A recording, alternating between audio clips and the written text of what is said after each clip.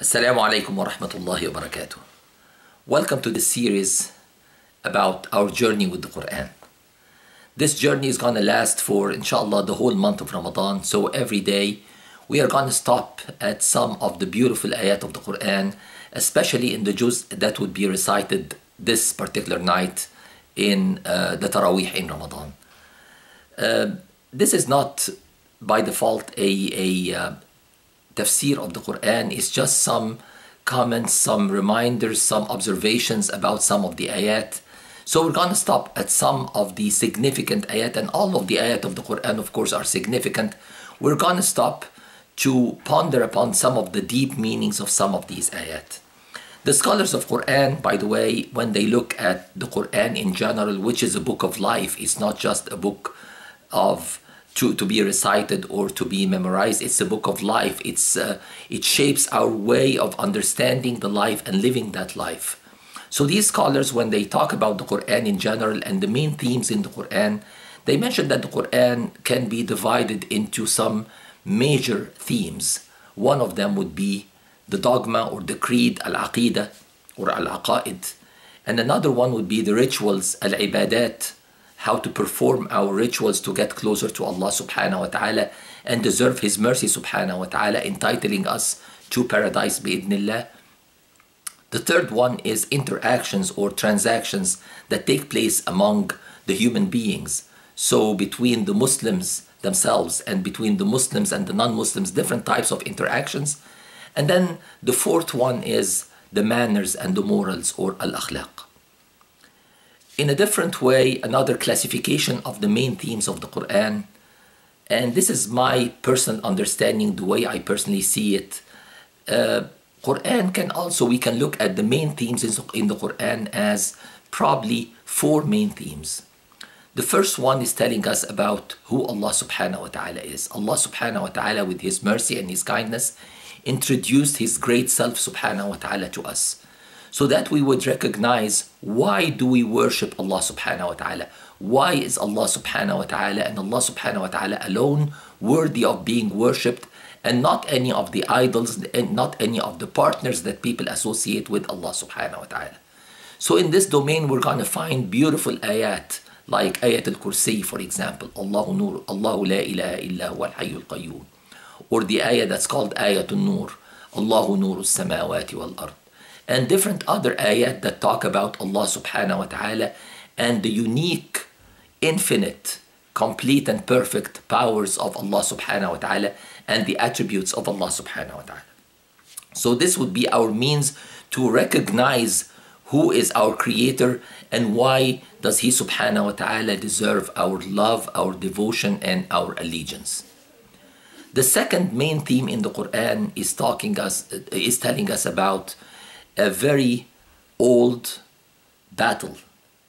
The battle that's an eternal battle that started with the creation of humankind on this earth, Sayyidina Adam ala nabina wa alayhi salatu wasalam, or even before he was descended to earth, with the creation of Sayyidina Adam ala nabina wa alayhi salatu wasalam.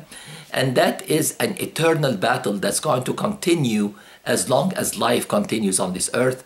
It's the battle between truth and falsehood, al-haq wal-batil. And Allah subhanahu wa ta'ala tells us about the very beginning of this battle when the shaitan refused to prostrate to Sayyidina Adam ala nabiyina wa alayhi salatu wasalam based on the command of Allah subhanahu wa ta'ala. Later on we're going to talk about the false logic of the shaitan and how some people unfortunately today are mimicking that same false logic of the shaitan. So that's the second main theme of the Quran, telling us about this eternal battle between the truth and the falsehood. And in this theme, we're going to find the different phases or the different battles of this big war, continuous war, eternal war. So we're going to find the stories of the different prophets and messengers, ala nabina wa alayhimus salatu wassalam, how Allah subhanahu wa ta'ala sent them with the truth to their people, how some of the people followed the truth and the guidance from their prophets, and many or most of the people rejected that truth, and they deserved the wrath of Allah subhanahu wa ta'ala. The third main theme of the Quran is Allah subhanahu wa ta'ala, again with His mercy and His kindness subhanahu wa ta'ala, gave us the results of that battle. Not only Allah subhanahu wa ta'ala told us about the events of these continuous battles forming that eternal war, but Allah subhanahu wa ta'ala also told us about the end of this battle and the results of these battles or this war in the form of the hereafter, the accountability, and what Allah subhanahu wa ta'ala has prepared for His pious servants, obedient servants, which is His mercy subhanahu wa ta'ala and paradise, and what Allah subhanahu wa ta'ala has prepared for the rebellious ones, the ones who rejected to follow the guidance that the prophets and messengers came with, and they selected to follow the path of falsehood rather than following the path of the truth. So again, Allah subhanahu wa ta'ala is giving us the peace of mind to know exactly what would be the end result if we select to follow the path of righteousness and obedience to Allah subhanahu wa ta'ala, and a warning about what would happen if someone selects to follow the other path. So that would be the third theme of the Quran, talking about Al-Jannah wal-Nar, the paradise and the hellfire, and the enjoyment that Allah subhanahu wa ta'ala has prepared for His obedient servants in paradise, and the punishment that He subhanahu wa ta'ala has prepared for those who selected not to follow the guidance from Allah subhanahu wa ta'ala. And then the fourth and the last theme of the Quran is what kind of provision should the believers take on that journey towards Allah subhanahu wa ta'ala. What should they do and what should they abstain from? So the do's and the don'ts, which is the part that deals with the legislation or the regulations or the commandments of Allah subhanahu wa ta'ala. And usually we're going to find these commandments coming in two major forms. The first form is addressed to all of mankind, all of the creation, Ya ayyuhan nas. And another one addressed particularly to those among mankind who selected voluntarily to obey Allah subhanahu wa ta'ala. And this particular specific group Allah subhanahu wa ta'ala addresses with a very beautiful address, Ya ayyuhal ladina amanu. So whenever we hear Ya ayyuhan nas, or whenever we hear Ya ayyuhal ladina amanu, let's listen carefully, because this is a commandment from Allah subhanahu wa ta'ala, an instruction, a piece of guidance on that path leading to, bi'idhnillah, the pleasure of Allah subhanahu wa ta'ala. What should we do and what should we abstain from or stop from doing? And Allah subhanahu wa ta'ala gave us a summary of that in the beautiful ayah, وَتَزَوَّدُوا فَإِنَّ خَيْرَ الزَّادِ التَّقْوَى, which means take your provision, and the best provision is mindfulness of Allah subhanahu wa ta'ala, observing the majesty of Allah subhanahu wa ta'ala, being mindful of Allah subhanahu wa ta'ala, and fearing Allah subhanahu wa ta'ala in the proper way that He subhanahu wa ta'ala should be feared. So these are the four major themes in the Quran. So I'm inviting my brothers and sisters, whenever we are reading the Quran, let's ponder upon the ayat and think about them. Where does this ayah fall? Is this an ayah that's talking about the majesty and the greatness of Allah subhanahu wa ta'ala, so that we would contemplate it and we would fill our minds and our hearts and our senses with awe and love for Allah subhanahu wa ta'ala? When Allah subhanahu wa ta'ala is telling us, for example, إِنَّ فِي خَلْقِ السَّمَاوَاتِ وَالْأَرْضِ وَاخْتِلَافِ اللَّيْلِ وَالنَّهَارِ لَآيَاتٍ لِأُولِي الْأَلْبَابِ, that in the creation of the heavens and the earth and the variation of and the alternation of the night and the day, there are signs to those who are mindful, those who think, those who ponder, those who do not just pass by these signs without paying attention to them, those that have been criticized by Allah subhanahu wa ta'ala in the ayah, وَكَأَيٍّ مِّنْ آيَةٍ فِي السَّمَاوَاتِ وَالْأَرْضِ يَمُرُّونَ عَلَيْهَا وَهُمْ عَنْهَا غَافِلُونَ وَهُمْ عَنْهَا مُعْرِضُونَ وَمَا يُؤْمِنُ أَكْثَرُهُمْ بِاللَّهِ إِلَّا وَهُمْ مُشْرِكُونَ.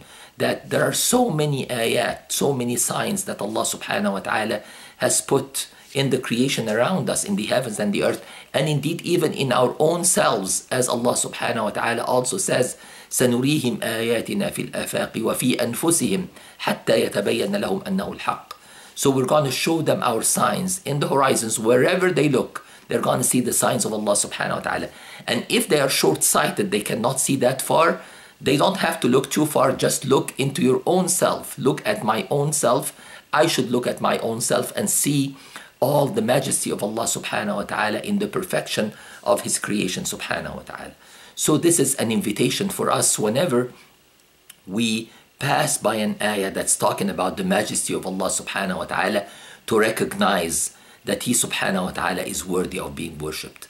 And then when we pass by another ayah that's talking about the story of a prophet or a messenger, and how that story keeps repeating itself in different cycles.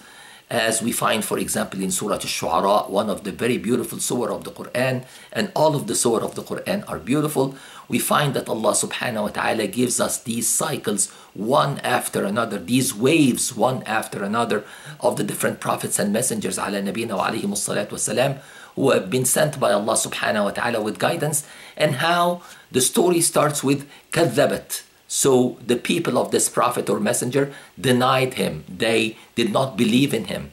And then Allah subhanahu wa ta'ala gives us some of the details, and then Allah subhanahu wa ta'ala takes us to the end of the story. What was the end punishment for that group who selected not to obey their prophet and messenger? So when we pass by these ayat, we should remember that Shaitan is working relentlessly to fulfill his promise to Allah subhanahu wa ta'ala, the promise that he made to Allah subhanahu wa ta'ala, that he's going to try to misguide as many people as possible. And Allah subhanahu wa ta'ala responded to that nasty challenge by saying subhanahu wa ta'ala, Inna ibadi laysa laka alayhim sultan illa man ittaba'aka min al-ghawin. You do not really have any control over my servants, those who select to serve Allah subhanahu wa ta'ala. You do not have any control over them, except for those who select to follow you on the stray path, not the straight path. Instead of following the straight path leading to Allah subhanahu wa ta'ala, they have gone astray to follow the shaitan and the leaders of misguidance. So whenever we pass by some of these ayat, let's remember, where is our allegiance? Where do we select to align ourselves? Do we select to align ourselves among the party of Allah subhanahu wa ta'ala, who have been described by Allah subhanahu wa ta'ala as the victorious ones? Ala inna hizballahi humul ghalibun.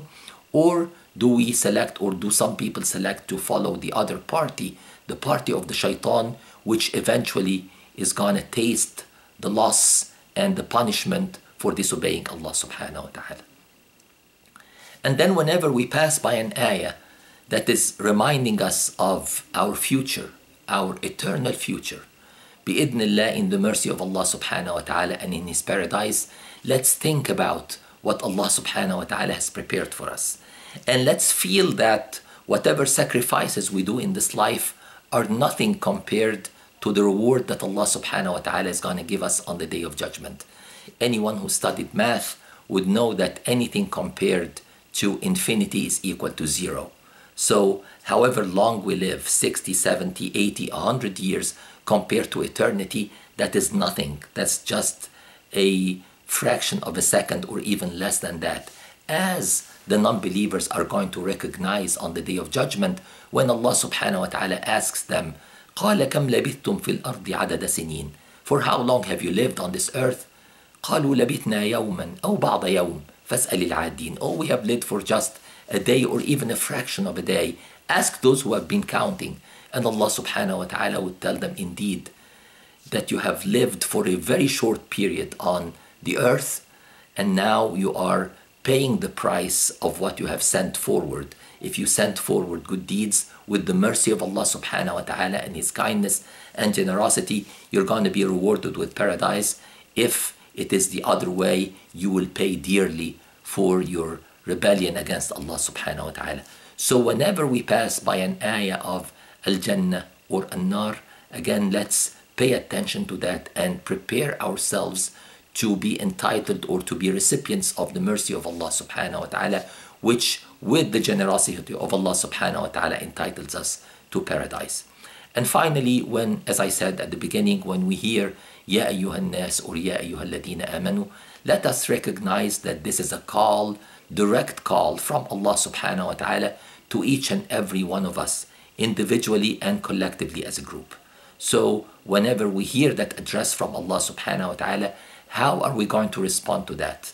Are we going to respond to it with attention, listening carefully to what is Allah subhanahu wa ta'ala telling us to do and following that guidance? Or are we going to turn a blind eye and a deaf ear and turn our backs to this advice from Allah subhanahu wa ta'ala?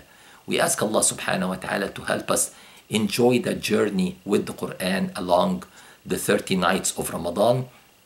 And insha'Allah, I hope that by the end of Ramadan, we have gained at least a deeper understanding of the ayat. I'm reminding one more time, this is not a tafsir of the Quran. These are just thoughts and comments for each and every one of us. And I hope that everyone would have some time to dedicate in the month of Ramadan as we read the Quran or as we try to memorize some of the ayat of the Quran, to also complement that with the understanding of the Quran.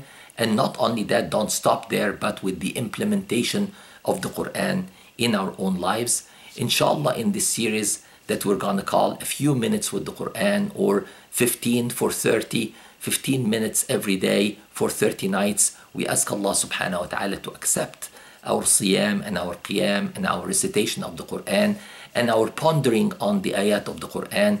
And we ask Allah subhanahu wa ta'ala that on the day of judgment, we find that in our scale of good deeds. أقول قولي هذا وأستغفر الله لي ولكم وصلى الله على سيدنا محمد وعلى آله وصحبه وسلم والسلام عليكم ورحمة الله وبركاته.